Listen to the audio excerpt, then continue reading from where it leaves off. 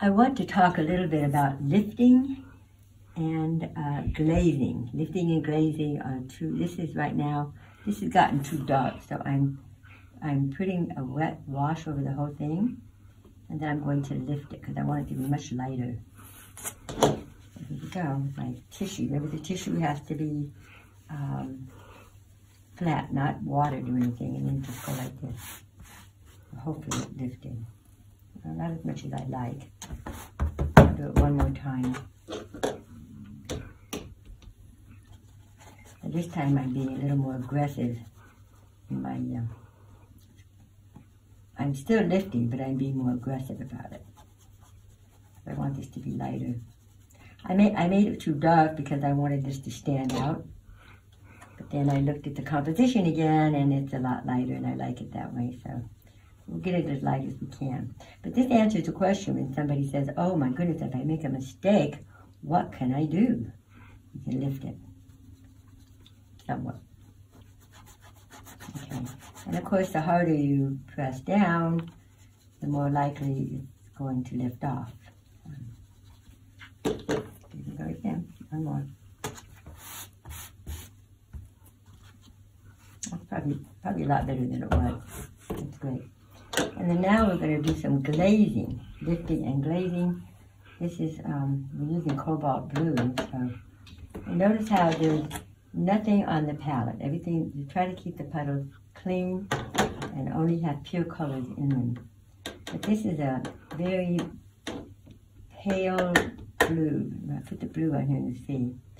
There is a really nice dark shape in here that I want to add. And this is just blue over the existing color that we already have. And it faded out a little bit. So now we want to just darken it again. We don't need to change the color, we just need to change the value of it. And then as soon as we put this in, we need to soften the edges. So here's the soft edges. So this is glazing, okay? I'll put a little bit in here too. There's one right here. And if you're looking at the picture, which you can see the picture right up here on the screen, you can see what we're doing. Okay. And now I'm rinsing out everything. Make sure that the brush is not too wet. And I'm going to soften the edges really quick while it's still wet. See how that just barely softens the edges. And here too. Okay. You see though. I want to soften these edges too over here. It's a nice contrast between this reflected light here. It's also a little darker down in here. But that, we're talking about warm and cool too. So this is pure red. I'm going to put a little bit of that down in here because this is darker than this one. See that how dark that is? That dark edge against that. So it's sort of the right color. It's a nice warm reflection, but it's too light, too dark. Not dark enough, I should say. Okay, that's better. Now we have the warmth of the reflection, and we also have a darker value. But also glazing is for going back and darkening things that aren't dark enough. Like now you see the difference between this and that. I'm going to lighten this slightly. Just a little bit. And then I'm going to darken this before I go any further. This is alizarin crimson, which will make it really dark. It's almost black in here. A little bit. And if you put a little blue over the alizarin, it will make it even closer to black without being black. All right. So then now I want to put that color over here. Let's do it this way. We'll start with alizarin crimson in the very dark shadow on the onion. It's such a beautiful color. It's not really dark enough yet. So you see how I'm talking about value all the time and color temperature all the time.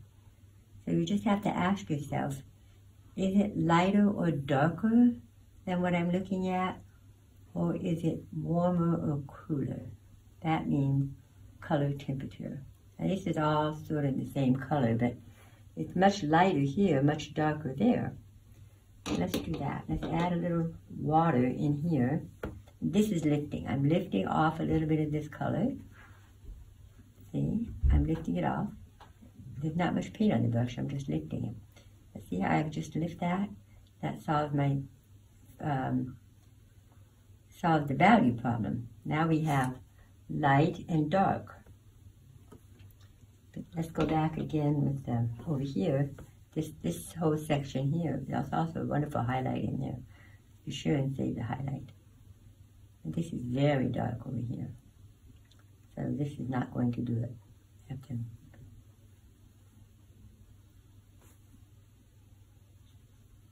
you see how I'm really thinking about shape and the value of that shape. So now I'm putting a little more paint on here to make it darker, but it's not going to be dark enough yet. So both of these, the dark, that side and this side, need to be just a little darker. So let's put just a little blue in there, which will darken it. This is a glaze of blue right over the alizarin crimson. That darkens it really fast, huh? There we go. And then we'll darken this one too. There we go. That's probably enough for now.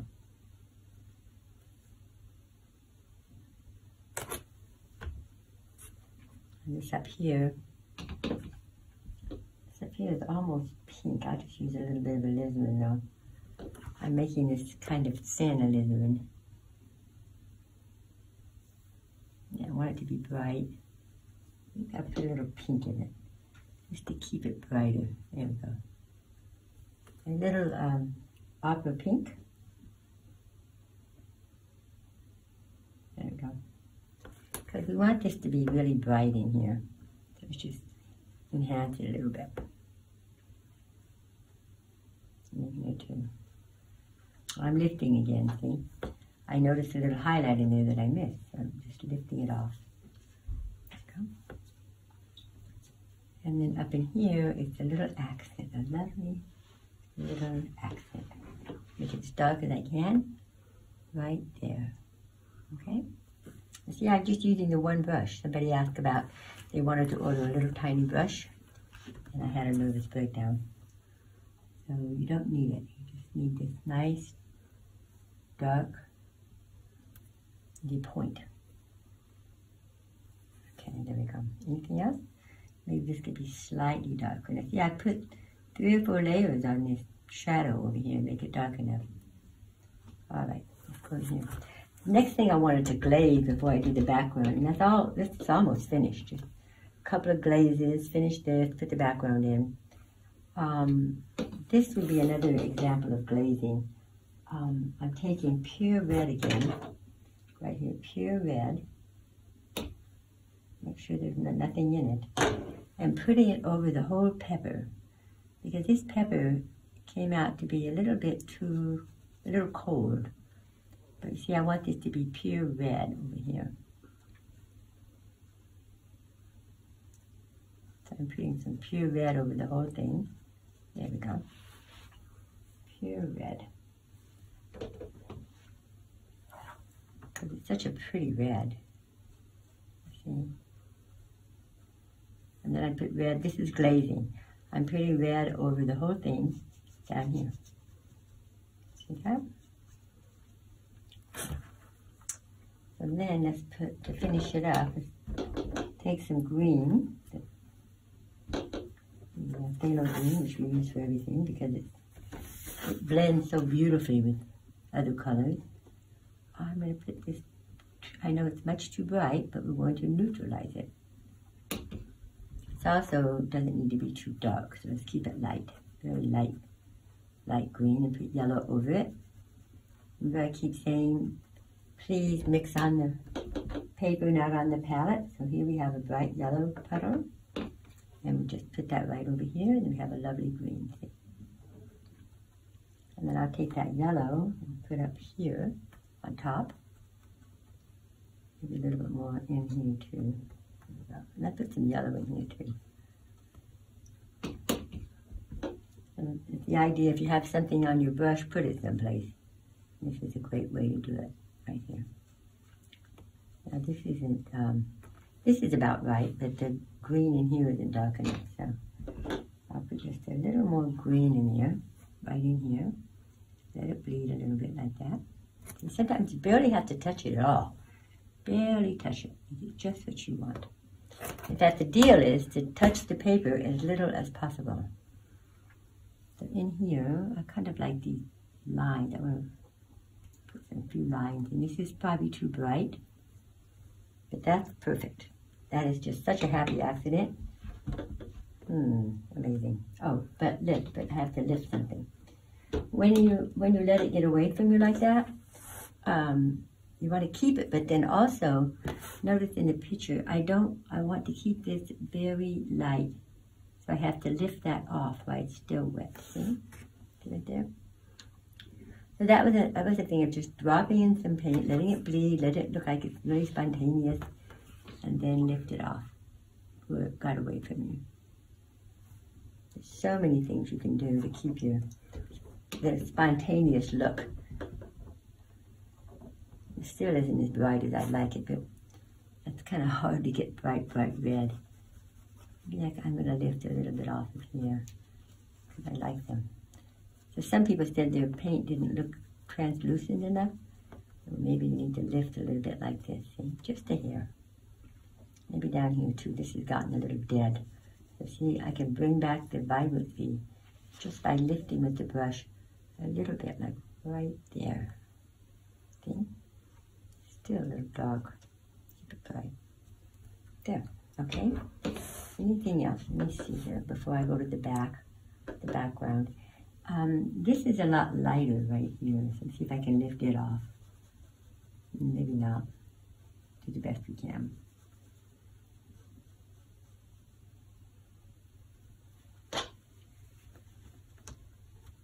It's a lot lighter than it was. So I think that's fine. This could be just a little darker right here, because the edge is very crisp right here. So where it is dark, keep it dark, but as it comes up, it gets lighter. There it goes. Okay, so, oh, I forgot to bring it down. I've got to bring it down to the, when I put it in the first time, I didn't bring it down to the level of the table. Okay, so this is how you can fix something, which is really kind of a happy accident because I want this to be nice and dark in there, but it's too bright. So we'll take a little alizarin, which will make it more neutralized and also pretty dark.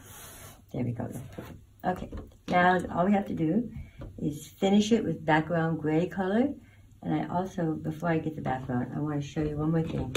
This is another thing of glazing. I'm glazing this side. This is blue, so just plain blue, but not too much. Pretty thin. A glaze is usually pretty thin. I want to cool this off over here, just a little bit, just a hair, without losing the nice light that we had. There we go. That's enough. Maybe here a little bit. Okay. I could go back in and pull out some accents, but I'm not going to take time for that. But now see, I think I got it on too dark, so all I have to do, take the paint out, the water out, and lift it, like that. Okay? So, lifting it off is just as important as putting it on. There we go. And then on this side over here, I'm going to add a little bit of orange, but I'm going to do it in stages, like right in here. Could be a little, I'm just putting yellow over the whole thing. This is a yellow glaze. See how important glazing is at the end? I want this to be very bright, a little brighter in here. So I'm putting some yellow right over what was white. Okay, there we go. And I do notice that the table is warmer over here, but I'm not going to do it, because I would prefer that it stay white. And I would have had it white if I could have figured out how to do it. But then we take this burnt sienna line, this is just a line, and put in a few of these accents in here. a few lines. I call them accent lines. But don't overdo it. Oh, there's a nice shadow that got away from it. Right in here is pretty dark. But under here seems to be an important shape. See the dark shapes under here? Put a few of those in. And I had drawn them in too. I'd indicated where they would be. So. Just a few of them, not all of them. I kind of like the way it is. But in here there seems to be some darks that we need. A few accents. Yeah, just put the darks in, you'll be fine. Okay. This is a good place, baskets are a great place to leave something to the imagination. You know, kind of, if it gets to be too much, you can even go something like this. Just lift off a little bit and make it more spontaneous looking. Now the background. One last thing. I want to neutralize with a little bit of red. I want to neutralize some of these lines in here. They're there, but they shouldn't be too important. They're just lines. They're not any particular color. And then again, there's an accent. Accents are so wonderful. They just save you every time. When you think you don't know what to do, put an accent in somewhere. Okay, there we go. That's as dark as it needs to be. I put a little more dark right here one more time. I think how many darks I put on there. Maybe a little bit of accent here.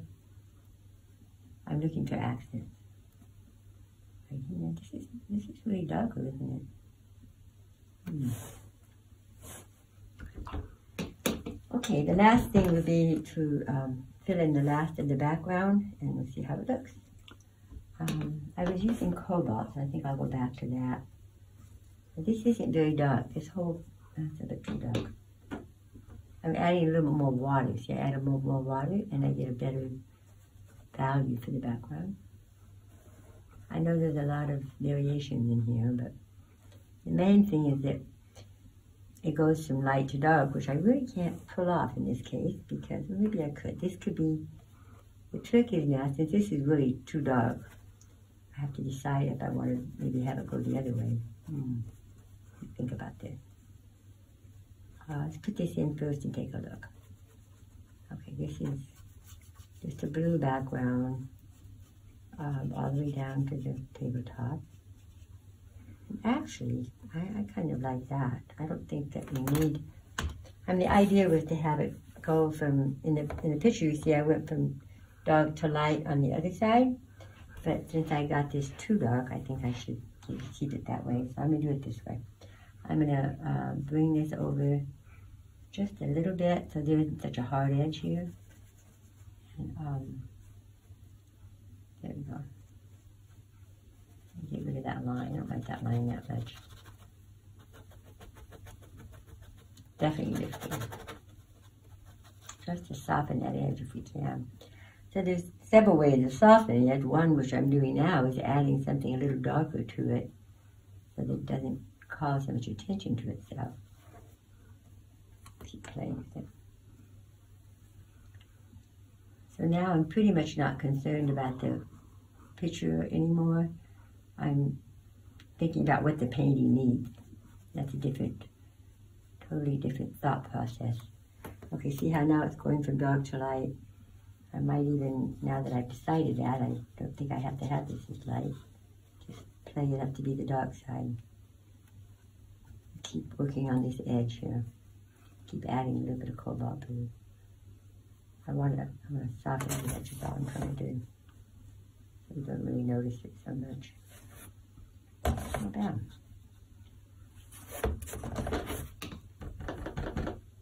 I'll lift it off again. And then bring that slightly darker. Okay. So, I mean, this is kind of a happy accident. I think I might even just leave it. There we go.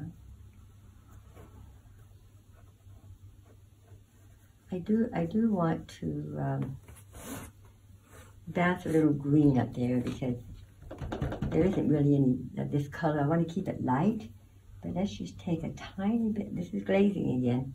See the pure green? Keep it really, really pale and just echo a little green up in here because we have a lot of green that we want to bounce over here. So the background is so important.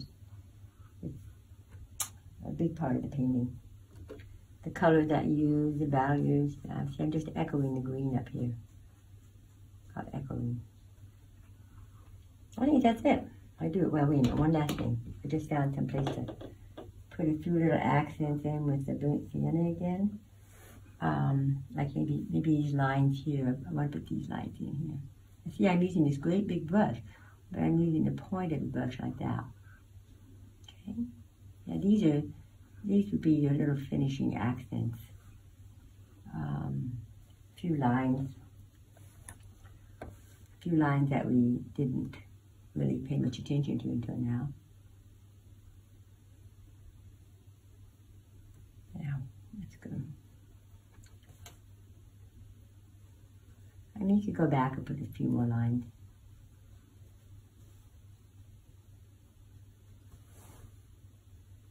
Maybe over here. I'll darken these a bit. Hold on.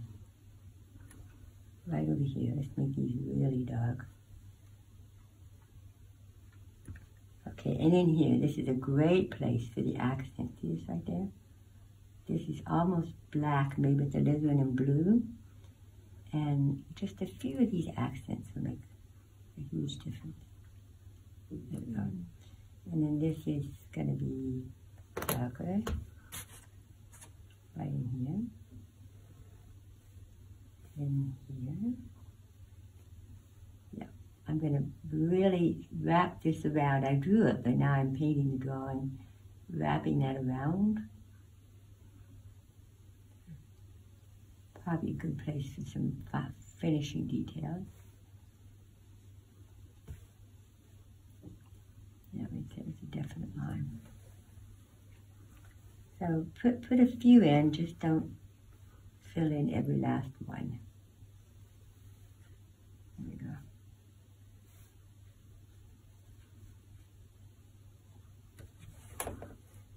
Any more? Let's see. Yeah, maybe in here. You see how those wrap around like that? That's good. And then there's an accent in here. Right here, in here. Yeah, quick. What do you think? You like it?